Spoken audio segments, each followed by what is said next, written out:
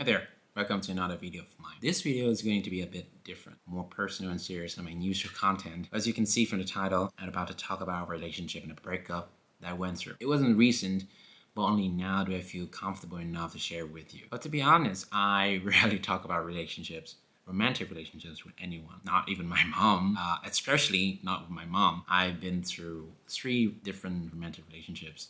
And I think my mom only knows about one after I told her that I had already broken up with my recent ex-girlfriend. But that's who I am. I like to take time. I don't jump into a relationship right after a breakup. I prefer to reflect on what I could have done differently, things I need to work on, and how to become a better person, a better partner next time. So today I want to share with you 5 things that I learned after my breakup. But the first thing I learned is to accept. But let's be real, no one really wants to end a relationship they hold so dearly. We all hope for that happily ever after. We're convinced that this person is the one that we love to spend the rest of our life with. We imagine growing with them, building a family, and weathering life's ups and downs together. But life is more complicated than that. More often than not, we meet the right person at the wrong time, whether it's due to not being mature enough or having different life goals that don't align. Ending the relationship sometimes becomes the right choice, and we have to accept that. That's why even now I tear up when watching La La Land.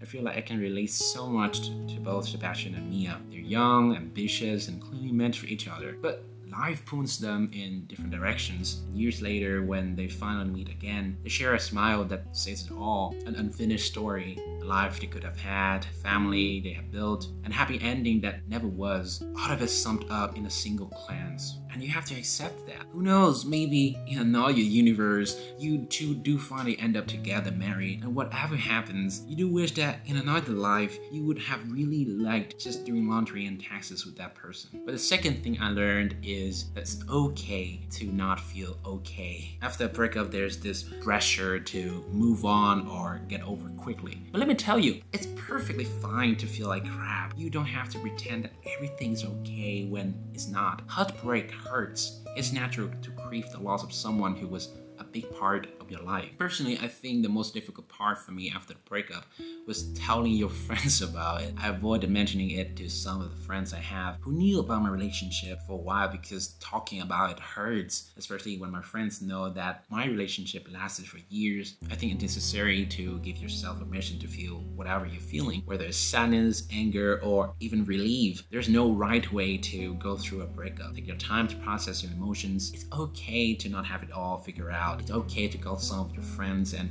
tell them that, hey, we're not ready to talk about our breakup yet. We'll let you know whenever we can open up about it. Healing is a process and it's different for everyone. Speaking of healing, I found that picking up a new habit after a breakup can be incredibly helpful. You just lost a routine you were so accustomed to. Waking up next to someone, sharing kisses goodnight, hugging after a tough day, those daily check-ins. It's hard to let go of these habits suddenly. But I discovered that learning something new helped me replace the old routines.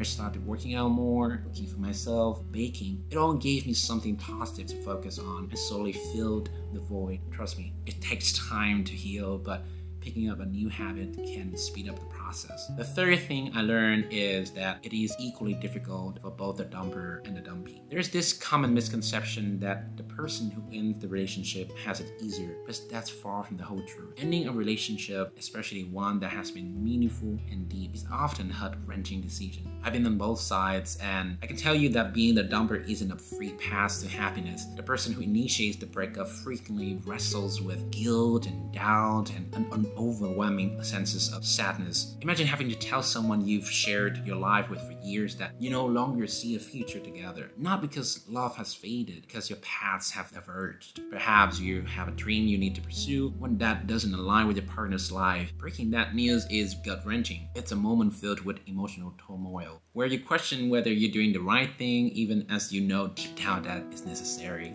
On the flip side, being on the receiving end of a breakup can feel like rejection that hits you on multiple levels. You might find yourself spiraling into self-doubt, wondering if you did something wrong, if you were good enough, or if you could have done something different to change the outcome. But as much as you may want to fix things, sometimes the pieces just don't fit back together no matter how hard you tried. A broken mirror cannot be restored to its original form, no matter how much effort you put in. whether you're the one ending it or the one being left behind. It's a painful process, and both parties deserve compassion and understanding. The fourth thing I learned is that we can end on good terms. Not every breakup has to be messy or full of drama. It's possible to end a relationship respectfully, even if it didn't work out the way you both expected. In fact, my recent breakup ended with mutual respect and understanding. I genuinely wish that I had learned this lesson earlier in my life. Looking back, I can see how many relationships ended poorly, often in anger or frustration, burning bridges that didn't need to be burned. I carry a sense of guilt for those times, knowing now that breaking up doesn't have to mean burning every connection to the ground. Sometimes it's simply about recognizing that two people are better off walking separate paths. And when you can reach that conclusion with kindness and understanding, it allows both of you to move forward with a sense of peace. It's a gift you give to each other, closer with animosity, allowing you both to heal and grow from the experience. The fifth thing I learned is to know that you become better next time.